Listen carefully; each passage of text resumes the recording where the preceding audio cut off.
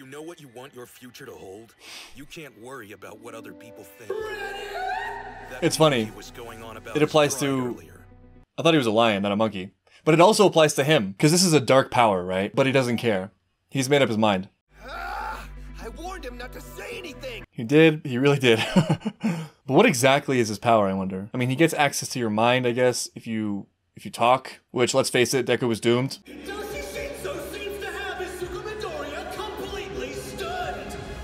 Victory or defeat?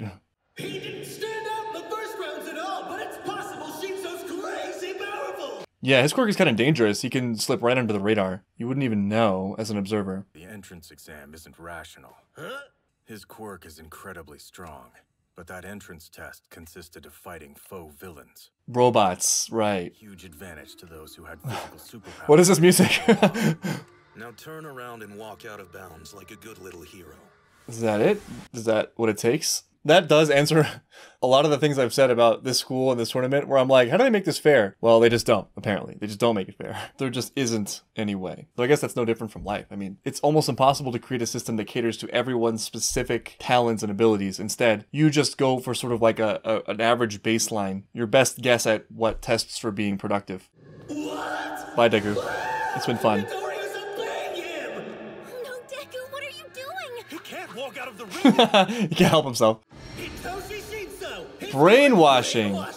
When an opponent answers his question, it flips a switch in their minds, forcing them to do whatever he says. Answering a question. That's a really cool power, but it leaves him really weak if you know what his power is. Like, he relies on meeting people for the first time and asking them questions. This whole thing is weird. Like, who is watching the Watchmen? Yeah, the creepy music. It fits. I bet the government would love Shinso. This is why we need Shigaraki. What's happening? My body's moving on its own. I remember my first brainwashing. Damn it. I fell for it. Someone ask him a new question? He didn't get into my head until I answered a question he asked me before the second round. I think that's the secret behind his power. Very clever figuring this out. All these kids are so clever. I bumped into another person, and it was like I woke up. Physical contact? Who are you going to bump into on this tournament floor? And in a one-on-one match, you can't count on an outside force intervening to help you. Exactly. Anyway, man, I hope that's helpful, because it's all I know. Thank you so much. You're a good guy, Ojiro. Ojiro. Beat this guy for you and me, all right? This guy's really honorable. Last episode, I didn't totally agree with his decision, but it doesn't really matter. I admire him just for the simple fact that he felt it was wrong, and so he made a choice that may have cost him. He was willing to do what he felt was right at great personal cost to himself. That is one of the fastest ways to get me to trust you, or to like you. It's really easy to think of yourself as a good person and to talk the talk, but how far can you take that? Are you willing to adhere to those things, even for the things you most want? And I feel like the answer for a lot of people is no. So Ojiro on my radar. I gotta learn his name now. One by one, we're getting there, as I like them. I'm going to lose. It's all over. In the most embarrassing way ever, just walking yourself out, and nobody will understand. And Todoroki's waiting to beat you.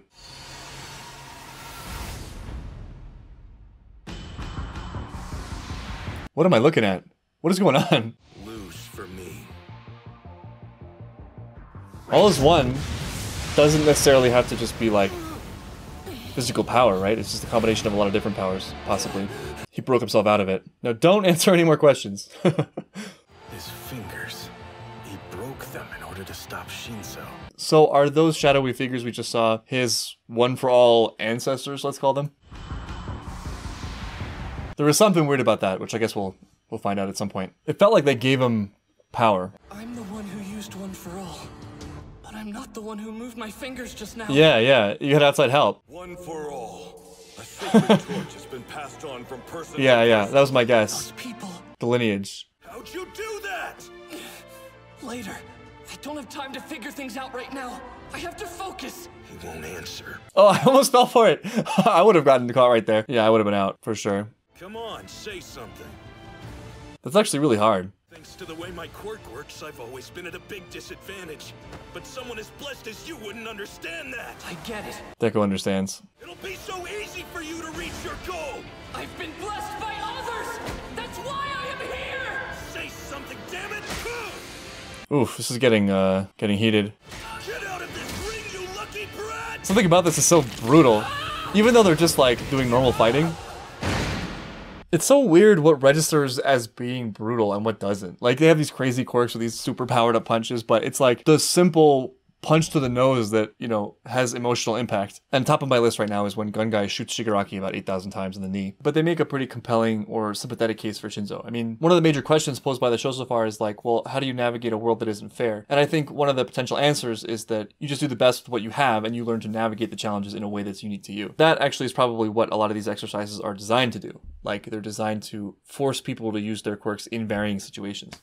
That's part of the hero training. The jealousy thing is very relatable to me, even not having a quirk, but it's also clear that it's not useful unless it's used only as motivation. The envy is not helpful. Like, it's always going to be a mistake when you try to be someone else. Because in a way, it stops you from exploring the things that you already have. And actually, if you look at Shinzo's quirk, it's amazing. It's not hard for me to imagine a situation where he's incredibly useful and valuable as a hero. It's just that he might not have the limelight. He might not have the flash. And also, he might have to keep his power a secret a little bit because the knowledge of his quirk sort of undoes his quirk. But as like a secret agent or something like that, you know, as a secret weapon in, let's say, negotiations, he'd be unstoppable. And it speaks really well of him that he's been able to make it this far, despite the fact that a lot of things are geared against him. So he's going to come out of this stronger, as long as he doesn't fall into total hatred or total envy.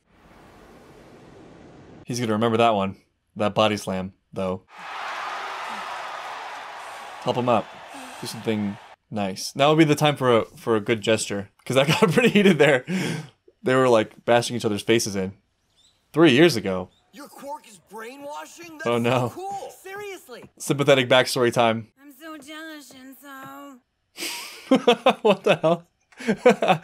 New favorite character? Yes. And no one would ever know it was you. Sorry. Just promise you won't make us your slaves, okay? What is that voice? Everyone always. Of course. Oh. I'd probably think anyone with my power would use it for evil too. Focus, Alex, focus. It's the perfect power for a villain to have. Yeah, starting to I'm feel a little used bit to people bad. looking at me like I'm the bad guy. I said something very similar to that. But you know what? Rise I'm above not. it? Hell yeah. Good stuff, Shinzo. Like this guy more and more. Class 1A Shizuku Midoriya! This next couple of seconds or moments is really important for their relationship. It's not just that he's learning from his experiences. He's using every trick he's picked up to improve his odds. On Aizawa's radar. Why do you want to be a hero? What's driving you? Time for some brainwashing on Deku's side. You can't help the things your heart longs for. We're proud of you!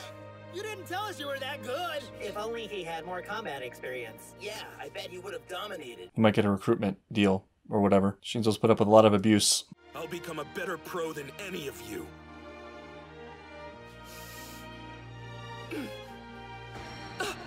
He got me again! That was all it took? You better not lose and make me look bad. Damn. Shinzo. Kind of like Shinzo now. Love Shinzo. I won't! Seems like a good dude. It's tough, man. I'd fall for that too. I don't blame you. Well, that was like the quickest 180 on a character. That was like, what, 5 minutes in? I'm like, this guy's creepy as hell. Then the heartstrings get pulled and now here we are. Best character. I kind of want to root for him in the tournament now. Except that, you know, he's out. I think it is really difficult to not become the thing everyone treats you as. You know, like, if everyone treats him as a creep, it speaks well of him that he still has sort of a guiding star. That he's not bitter and hateful or, you know, starts being able to justify using his power for bad things. But that he's convicted in the fact that he won't do that or doesn't want to do that. Very interesting. Definitely a character to watch. But I still couldn't go easy on him. I have to keep my eye on the prize, aiming for the top. Just like you've said. You don't do him any favors by letting him win anyway. All Might. I had some kind of vision in the match. Do you think all the people who've used One for All in the past were there pushing me on? Like spirits? Spooky. Did he not experience that? I saw something like that too. Okay. That vision wasn't what got rid of the brainwashing effects. Regardless of what you saw out there, it was your passion that allowed you to overcome Shinso's power. Even if it was only long enough for you to wiggle your fingertips and expel some energy. Man, that explanation is so not satisfying. Forget about it! Very meta commentary there. It's time to stop this childish rebellion of yours. You have a duty to surpass that imbecile All Might. You're different from your siblings. You're my greatest masterpiece. Oof, talking about him like he's a creation. Again. I'll win this match and advance using only Mom's quirk. I won't give you the pleasure of seeing me use yours. Come on down here. We saved a seat for you. Thanks, guys. It's good that they're able to still be friends. Especially Ida after his, like, declaration of beating him. I don't really feel like I can win this fight. But man, I don't feel like losing either. This is one of the most practical quirks for day-to-day life. I feel like I always need tape and can never find it. Is that an earthquake?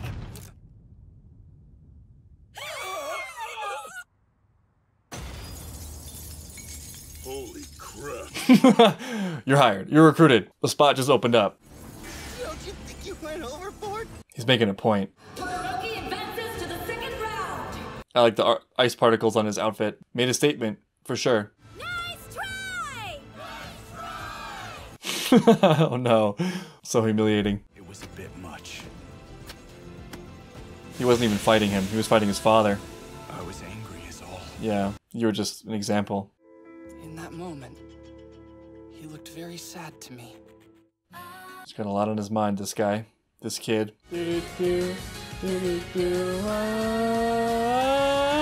Yeah, I get it.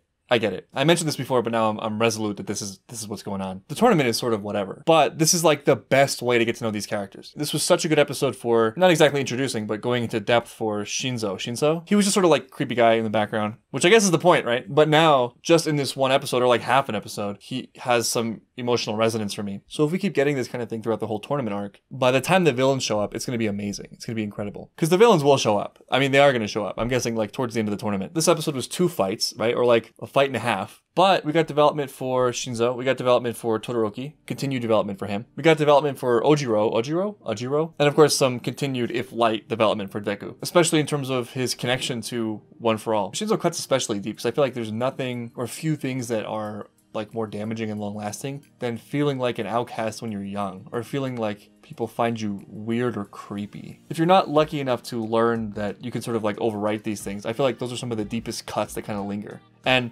it sets up how you act in the future. Like, if people treat you as a creep, you internalize that so deeply that even later on as an adult, or like when you're older, you'll have that in the back of your mind and it'll affect your behavior. Some part of you remembers that pain and tells you to lower yourself, because that's sort of how you've internalized where you fit in society, as low. And so you act in ways that don't exhibit health or confidence. And so the result is like this circle where people continue to put you down there, in their minds at least, in terms of where they rank you. They just feel like, well, something's off about this person, or this person is not emotionally healthy. And it's tough because I feel like with those kinds of really deep things, those deep wounds, the way through it is to throw yourself into those situations and again and again and take the lumps until you can actually rise to a point where you're satisfied, or where you feel like you've proven to yourself that you actually can function well, and you just see the rejection, the pain of that process as inevitable to getting there, which sort of takes the pressure off each interaction, you know? It's like if you are used to getting rejected, let's say by people, setting an aim to get better at it no matter how much rejection it takes the heat off of each interaction, and it actually makes the rejection lesser, makes you freer, you can start to have successes, and it can snowball into success that way. But that's really difficult for people to do because they're so burnt,